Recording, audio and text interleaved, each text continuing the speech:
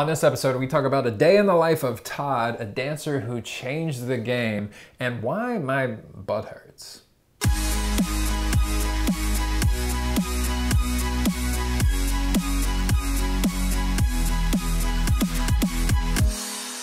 Hey everybody, and welcome to Finish Friday, the show that helps more creative people change more lives. I'm your host, Todd B from Tennessee, and I want to talk this week about something that's very dear to me and something I think you guys all need to hear.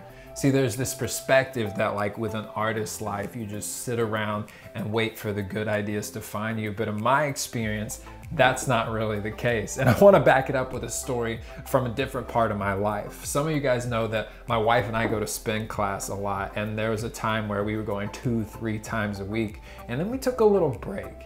And after 2 weeks off, I tried to strut back into that same class and give the same level of effort. And frankly, it just wasn't happening. My body felt awkward. I got tired way too easy and my butt hurt from the chair. And I found that whenever I take 2 weeks off of writing, I get back and my body feels awkward. I get tired way easier and my butt hurts from sitting in the chair. I think when it comes to being an artist, it's not about waiting for the ideas to find you. It's not about sitting around and hoping that something will strike and then you'll burst forward into this huge output of creative activity. To me, it's not like that at all. It's about mentally, physically, emotionally engaging with your craft day after day after day after day. Those 1 or 2 things are critical to your life as a professional artist, because amateurs sit around and wait for things to happen. Professionals make the time to make things happen. And once you form that daily habit in your own life, honestly, I don't know what can stop you. To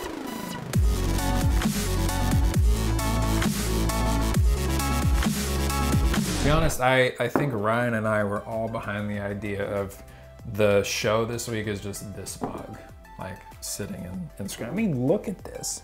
This is incredible. This is what you want.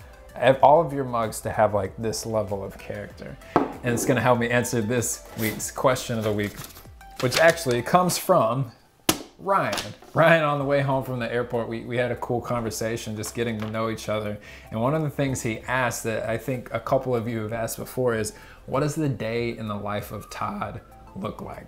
And actually, and Ryan can attest to this now, it's a lot more boring than you would think, right? Because I am huge on the daily rituals. And so at 5 o'clock, 5 a.m. to 5:05 pretty much, I'm up and I'm writing. Like I do a little bit of stretching, I'll listen to some music, and then of course I get my coffee going. And then from 5:15 to 5:30, it's all handwritten stuff, right? Like no screens in the morning. I'm totally against that if I can help it, because I feel like it jacks my process.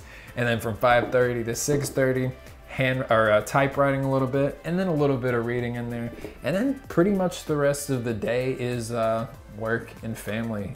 Kate and I have a very average life. So it's groceries, it's cooking, it's doing some video editing, and then often for me, it's more writing. So I think if there's anything to take from that, it's like, to me, it's the routine, right? It's build the routine. And the fact that I know what my days look like before I go into them helps me get started and it helps me finish. I would say that if you're watching this right now and you don't have a routine at all, it's that first hour of the day and it's that last hour of the day, because I can't control much of what happens in between, but I can control those edges. And whenever I can, I definitely do.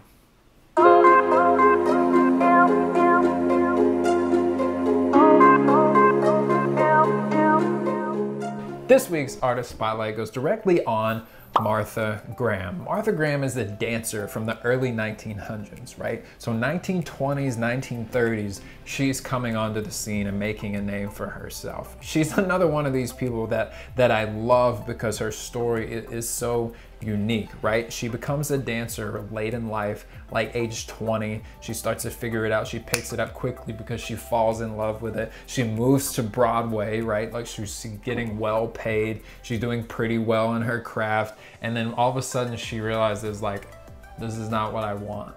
And so she breaks away from the Broadway scene where she was sitting in the lap of pretty much what most dancers and most artists in general hope for, which is to wind up with a bunch of paying audiences waiting to see you do what you do. But she decides, nah, this is not for me. I'm going to go do it alone. And when I was researching her, I found this quote that I have to share with you guys, and it's, dancers do not become great because of their technique. They become great because of their passion.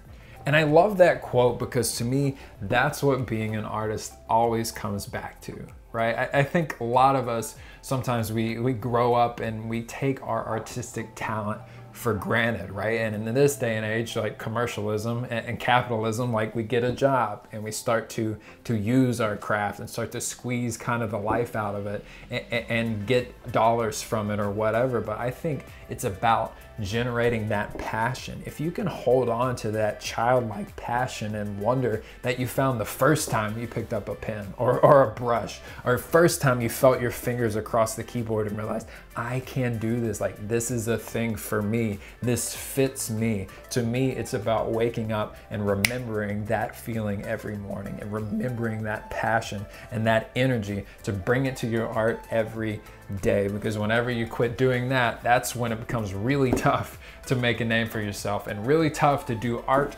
that you can be proud of. Thank you so much for watching this episode of Finish Friday. Before you go, answer this week's Ask the Audience. What's your daily routine look like? I'm curious to know. I'm always trying to pick up little tricks and see what you guys are into. So pop that answer into the comments below. Before you go, don't forget to hit thumbs up if you love this show. Once again, I'm Todd B from Tennessee, and I will talk with you next week.